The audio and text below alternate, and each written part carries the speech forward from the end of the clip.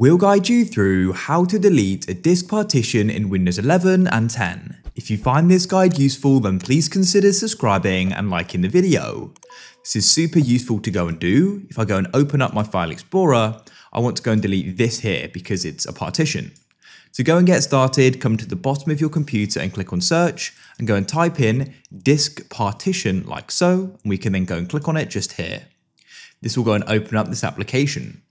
Come down here and scroll down until you can find the disk with the partition in you want to do this with. In this case, it's disk 2 for me, and I want to go and remove this new volume G here. Just remember, you are going to be losing all of the data on it, so make sure you've backed it up or you're happy to lose it. Then go and right click on it, and what you need to do is go and click on delete volume like so, and then you can go and press yes.